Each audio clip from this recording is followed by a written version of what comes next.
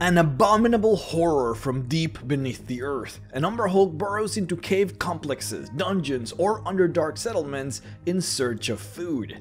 Those lucky enough to survive an Umber Hulk's attack often remember previous little of the incident, thanks to the Umber Hulk's mind-scrambling gaze. An Umber Hulk looks like a hybrid between a bulky ape and a beetle, standing fully at 8 feet tall and being over 5 feet wide. Their enormous muscles are clearly visible even from far, making them weigh between 800 to 1700 pounds. Their mandibles are typically ivory in color and can bite through any hide or bone, but their most dangerous asset are their iron-like claws. The claws of the Umber Hulk are sharp and strong enough to completely rip through armor, but more importantly, it allows the monster to break apart the ground and allow it to burrow. Using a combination of its claws designed for this purpose and the incredible strength of the creature, an Umber Hulk can even reach speeds of up to 60 feet around in burrowing speed if the ground is soft enough. However, even if the ground is hard and uncut, that still doesn't stop the Umber Hulk from being able to burrow. It is clearly stated that the creature is able to dig through hard, solid rock at a pace of 10 feet around. The strong hide of the Umber Hulk takes on the shape of many plates that cover the chitinous body of the creature. These plates are as hard as steel and provide the creature with protection from cave-ins and strong impacts. It is very rare to actually find a creature with natural armor as strong as steel, so as you would imagine, many from the Underdark use the plated armor of the Umber Hulk as armor for themselves. It provides the same protection as a full set of plate armor. The body of the Umber Hulk is also covered in tiny hairs all around the body. The monster manual doesn't mention it, but these feelers are the reason the creature gets its tremor sense. When the Umber Hulk has its body against a wall or stone, the feelers can sense if there's any movement adjacent to the rock close by. This is one of the reasons why Umber Hulk detests fighting in open spaces. Technically speaking, the Umber Hulk would lose its tremor sense if the feelers are not touching any surface. These creatures are used to living and fighting in tight spaces and closed corridors, so when not, they are clumsy and slow. Probably the most interesting facet of the Umber Hulk are its eyes, and even though the monster manual spends one of its 2 paragraphs talking about its abilities, they neglected to mention a few things. First of all, and this might actually be obvious to many, but might have been missed by a few, the creature has 4 eyes, not just 2. One set of eyes looks like compound eyes, while the second set of eyes lies on the forehead and look like black orbs the size of coins. The reason the eyes are the most interesting facet of the Umber Hulk is because when you look upon them, a magical effect gets activated, much like a Medusa, though instead of becoming stone, you become confused. Gazing upon their eyes will muffle your brain and scramble your thoughts. You will not know left from right, and you will have difficulty thinking, and your memory will be distorted. The 5th edition Monster Manual states that you know when you have fought an Umber Hulk when you have issues recollecting events about your travels in the Underdark. Now, this is the part the Monster Manual completely neglected, and many people might not actually know, but you would think that it is the big, funky, main insect eyes that create the confusion effect, but in reality, it is actually the tiny black eyes on the forehead that produce the magical confusion. If you were to injure those 2 small eyes, the creature would be unable to confuse you any longer. But furthermore, these are the eyes that alchemists and wizards would want for their experiments. The lore states that the eyes can be used as alchemical ingredients for potions and magical inks, and because of this, they can be worth from 100 to 400 gold pieces each to the right people. The Monster Manual also doesn't mention that it is the bigger insectoid eyes, the ones that provide the excellent dark vision of the monster, not the tiny ones. So each set of eyes have their own purpose. Moving forward, the creature does have a mouth, even though it is very difficult to see, and inside that mouth you would find rows upon rows of sharp, triangle-shaped teeth that it would use for feeding. Even though these teeth are strong enough to pierce bone, they are never used for combat. Now, even though the Umber Hulk's favorite meal is human, they very often hunt purple worm and unkeks. Surprisingly enough, they are actually quite adept at hunting purple worms, to the point where they even make a challenge out of it. It is said that they allow themselves to be swallowed alive by great purple worms just for the thrill of tunneling out and slaying the worms. The Monster Manual also doesn't tell you that the creature actually doesn't have a nose. Instead, it possesses gill-like openings on its neck from where it breathes. It is thanks to these gills that many sages believe the creature originally comes from the water, even though nowadays the Umber Hulk appears to have lost its ability to breathe underwater.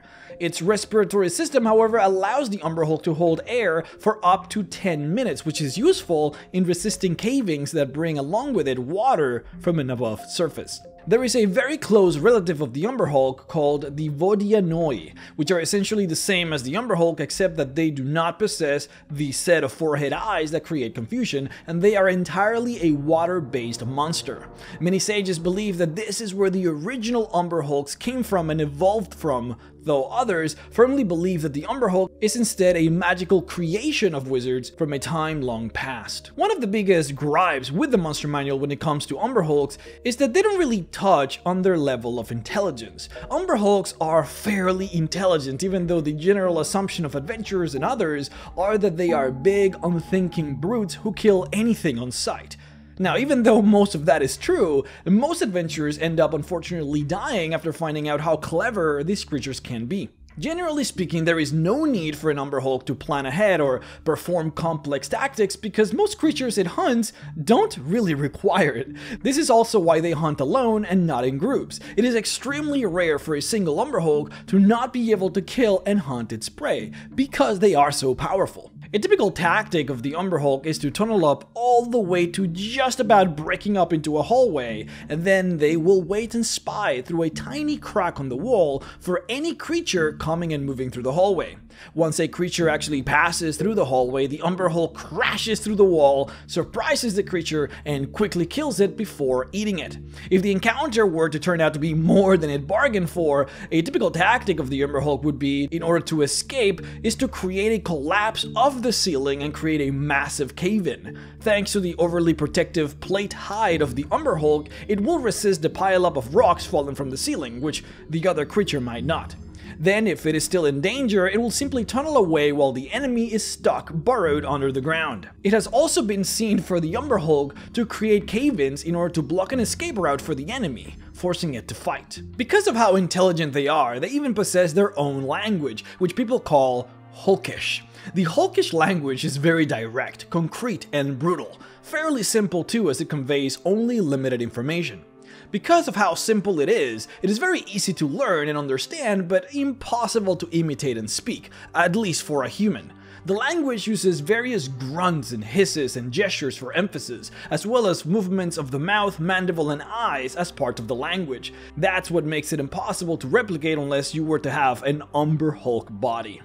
Now, generally speaking, however, it is very rare to see more than one Umber Hulk at a time, which makes hearing the language rare as it is, but even still, they typically never speak it while in the presence of non-Umber Hulks. The only way to hear it would be to use magical means to hide oneself, such as using a spell like clairvoyance or just being invisible. Umber Hulks also accept currency, whether to spare someone from being eaten or to hire them. They can serve as guards, as part of a main attack force, or even as manual labor. For this, they will accept gold or platinum, though it doesn't matter how much you pay them, they will never venture above ground for any prize. Out on the surface, their tremor sense loses effectiveness, but more importantly, this is also something, by the way, that the Monster Manual doesn't tell you, is that Umber Hulks actually suffer negative effects from strong light. They despise the light, but only powerful strong light will hurt them. It prevents them from being able to see properly, basically.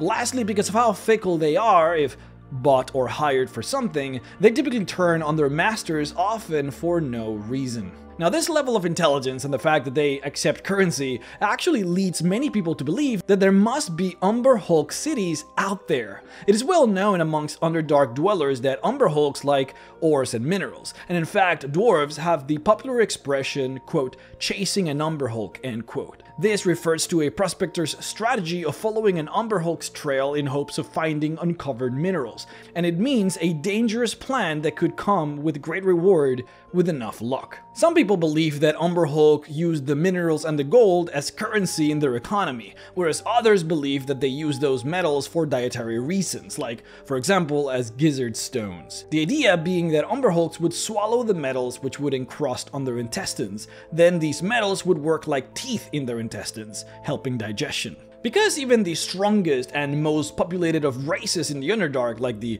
Duergar or the Drow, don't really have the ability to dig well on hard stone, nobody really knows whether or not the Umber Hulks truly have cities and communities hidden deep beneath the earth. Also, because we don't really have much information on the culture and communities of the Umber Hulk, we also don't really know much about the reproductive process. What we know is that from the outside, both males and females look alike, and both share similar traits of ferocity and strength.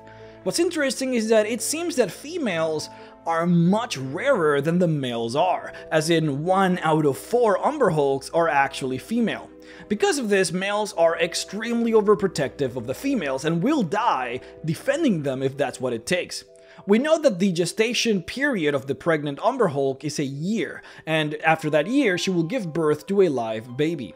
The baby Umber Hulk will develop its abilities extraordinarily quickly, being able to confuse with its eyes and dig through the ground merely months after being born. During this time, the mother will hunt aggressively in order to feed her babies, who will eat voraciously. Typically, a litter of Umber Hulk consists of 1 to 3 babies, and these babies will not be considered adults in Umber Hulk society until they are at least 2 years of age, at which point they will join the mother in hunts and they will hunt together for a few months. It is during these months that civilizations near Umber Hulk spawns should be the most careful, for it is only during these times that you will ever see more than 1 Umber Hulk together.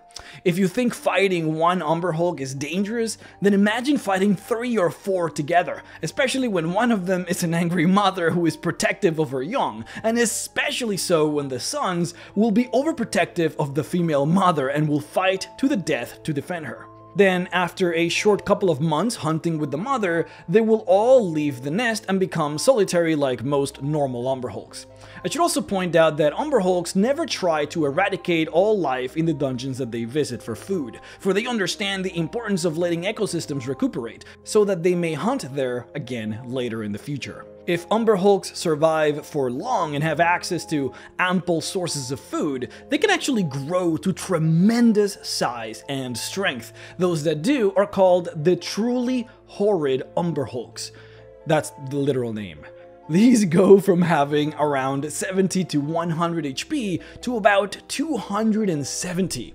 Instead of being around 8 feet tall, they stand more than 16 feet in height, and they more than increase their weight by 8 times, weighing over 8,000 pounds. They are phenomenally powerful and are feared even amongst their own kind. Hey guys, thank you so much for watching. I would like to personally thank my Patreon supporters: Zach Bowell, Rukato Fan, Barry Maskant, 5E Magic Shop, Daniel Umar, Dr. Cowbell, Rusty Rain, Morgan Johnson, Biotechnofrag, Daniel Luna, Kosh Bane, Doc Feeder, Brad Salazar, The Great Codini, Terry Culp, Major Fail Gaming, Ofai, Red Soul Knight, Baracus Law, and Omega Scales for supporting me on Patreon at the $25 level. If you would like to support me as well, then please head on over to patreon.com/Mr. Rex to support. Alright guys, once again, thank you so much for watching. I would like to remind you guys to please subscribe to the channel and click the bell button so that you're reminded whenever I upload any videos, especially those of you who watch my videos through the homepage.